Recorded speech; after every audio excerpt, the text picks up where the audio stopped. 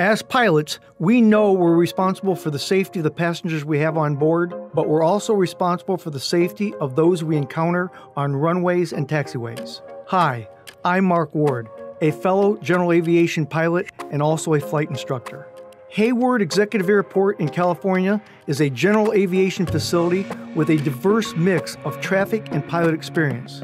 In this video, we focus on 3 runway safety issues at Hayward: atypical hold markings, wrong surface landings, and movement area authorization.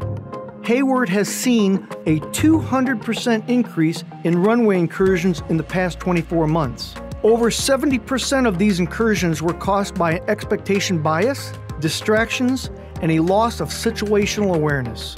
You may be thinking, this could never happen to me, but unfortunately it does happen, and it can just as easily happen to you.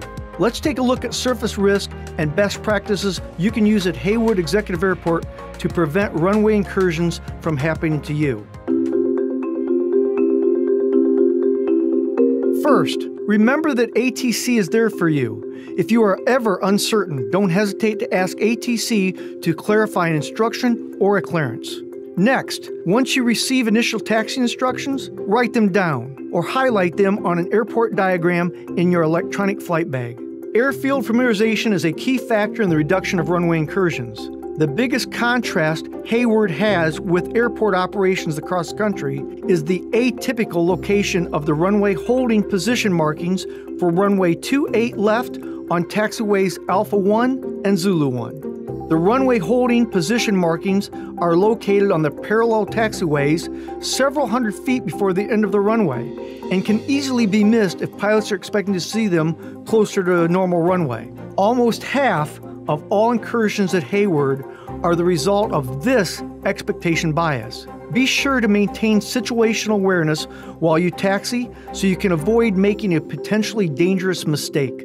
Pilots arriving at Hayward are also at risk of a wrong surface landing. When aircraft are landing to the east, some pilots anticipate landing on runway 10 left because the runway is closer to the ramp or they've landed on that runway before. This expectation bias causes them to land on 10 left when they've received ATC instructions to land on 10 right, regardless of providing a correct readback. Also, when aircraft are landing to the west, the runway thresholds are offset in excess of 2,000 feet, with the narrower and shorter runway being further away from the more prominent runway 28 left threshold. This contributes to pilots landing on 28 left when they're cleared for runway 28 right. Take a look at the geometry of the taxiways, runways, and hangars at Hayward.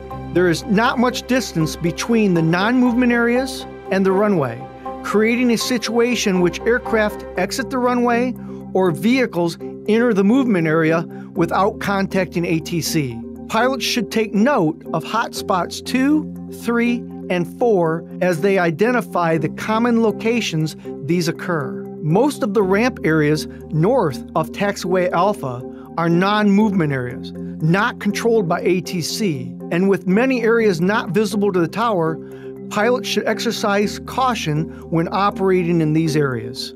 By using these best practices when operating at Hayward Executive Airport and by sharing your knowledge with fellow pilots, we can reduce general aviation runway incursions.